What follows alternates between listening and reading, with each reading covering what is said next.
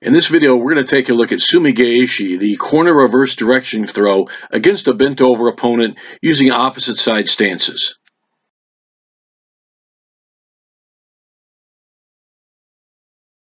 Here's an effective way to do Sumi Gaeshi, or corner reverse direction throw, against a bent over opponent. Now you can see Mike on the right is got a strong back grip with his right hand over Derek's left shoulder there. And look at what Mike is going to be doing with his left hand. He's going to be pushing Derek's right elbow into his body.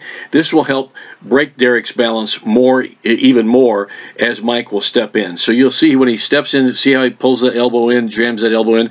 Now look with his left foot, he steps across a bit. And he's going to really step in deeply there and jam his right knee into Derek's upper right, hip area or, upper leg area. And notice how he jammed his shin in there, and he's rolling over his right shoulder onto Derek. So he steps in, jams it, rolls over his back. He comes from a corner angle. That's why it's Sumi Gaeshi. Now from the left side, Derek's a lefty, so he's going to, and look at the Kinkayoku stance, by the way, the opposite side stance.